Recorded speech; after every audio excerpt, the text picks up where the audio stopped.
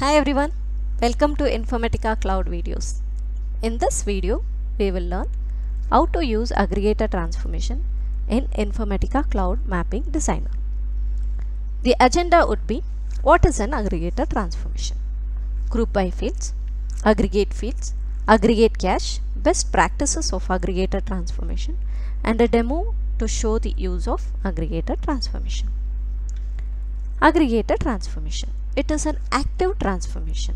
One can use Aggregator Transformation to perform aggregate calculations such as averages, sums against group of data.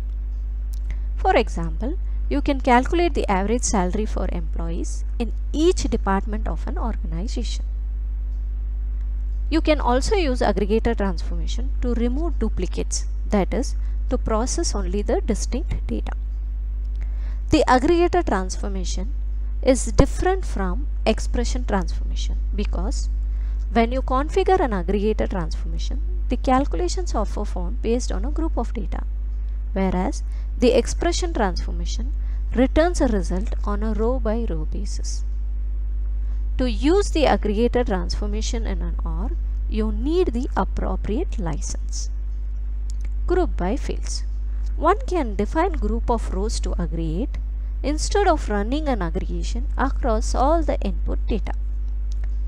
To define a group for the aggregate expression, select the appropriate input, output, and variable ports in the Aggregator Transformation. You can select multiple group by ports to create a new group for each unique combination. When you select a multiple group by ports in the Aggregator Transformation, the data integration services uses a port order to determine the order by which it groups. For example, you define the store ID and item as the group by ports. The transformation will return the output for each item by store. Aggregate fields. One can use aggregate functions in aggregate fields. When you configure an aggregate field, you define the field name, data type, precision, scale, and an optional description, which can contain up to 4000 characters. An aggregate function can be a single function, nested aggregate function, or a conditional clauses. A nested aggregate function is an aggregate function within another function. For example, the following expression will return the sum of sales, and that will in turn return the highest maximum sale. Conditional clauses.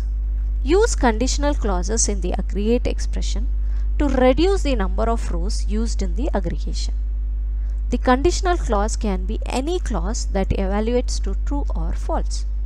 For example, use the following expression to calculate the total commissions of employees who exceeded their quarterly quota. So the expression would be sum of commission where commission greater than quota. Aggregate cache. When you configure an Aggregator Transformation in a mapping, and while running the mapping, the data integration service will create two cache, that is the index cache and the data cache. The index cache will store group values as configured in the group by ports, and the data cache will store calculation based on the group by ports. The data integration service will not use cache memory to run an Aggregator Transformation with sorted ports.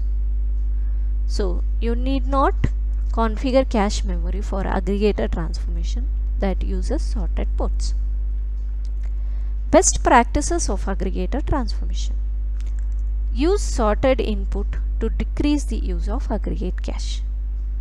Sorted input will reduce the amount of data during mapping run, and it will improve the performance. Use this option with sorted transformation to pass sorted data to Aggregator Transformation. Limit the number of connected input or output ports to reduce the amount of data the Aggregator Transformation stores in the data cache. if you use a filter transformation in the mapping, place the transformation before the aggregator transformation to reduce the unnecessary aggregation. If you use unsorted input and want to produce sorted output, use the sorted transformation after the aggregator transformation. In this demo, we will see how to fetch the total salary for employees across each department.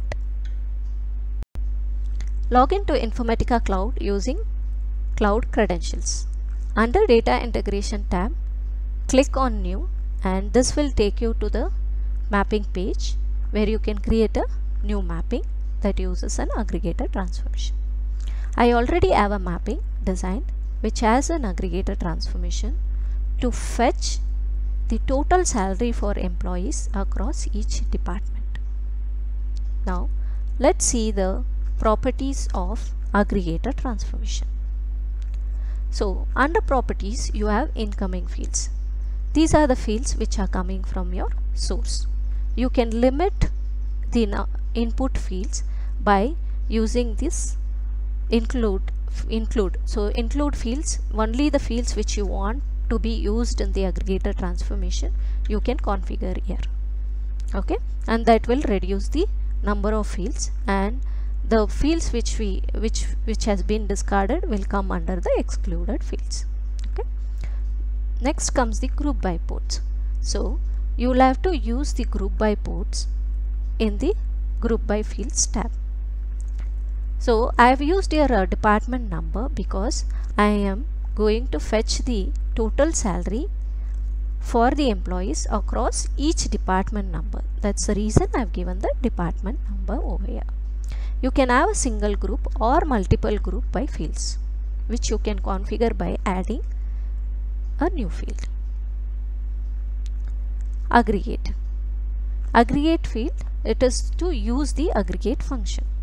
So here I have the field name as total salary and the type as an integer, precision 10, scale 0. I don't have a description as it's an optional. If you are going to enter a description, that should be up to 4000 characters. Now the expression which I have entered is sum of salary because I need the total salary across each department. So I have this function sum of salary. Validate, the expression is valid. Okay.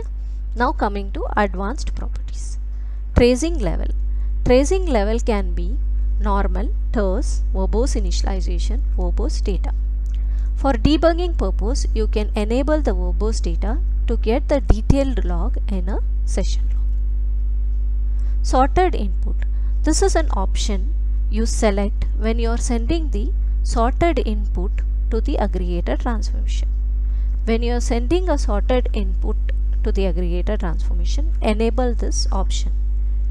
If you enable this option, the data integration service will not create any cache memory.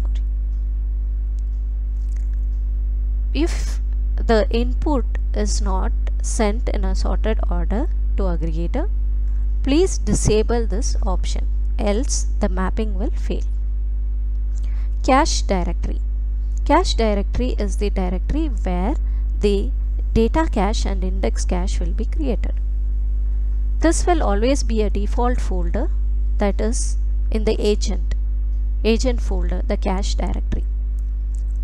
When you are running a mapping with larger loads, you can always configure this directory to a custom directory so that it will not use the agent disk space.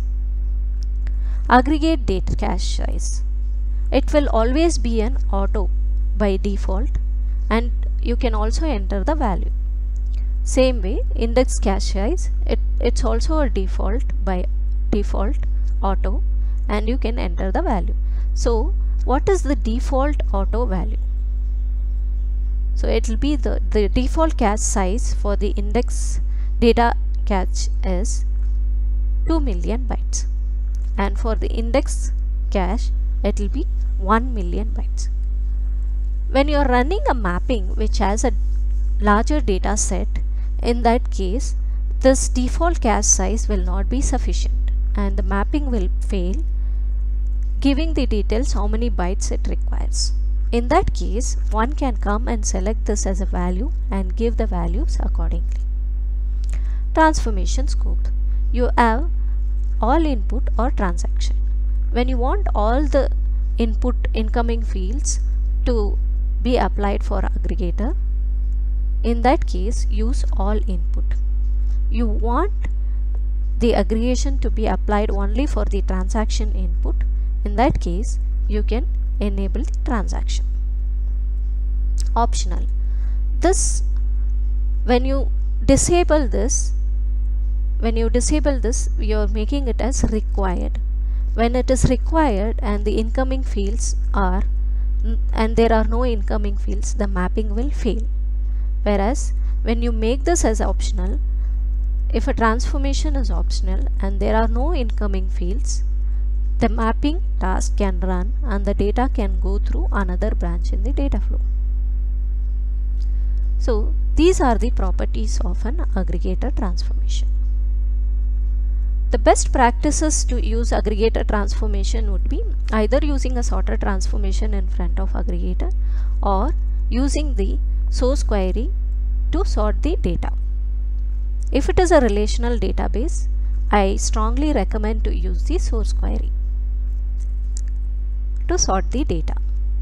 Now this is the mapping.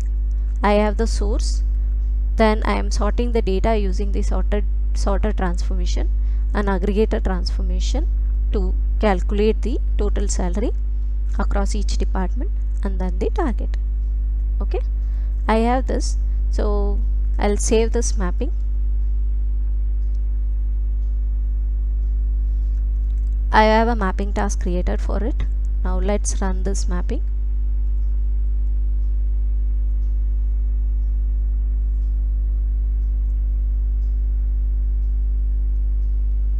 So it's running.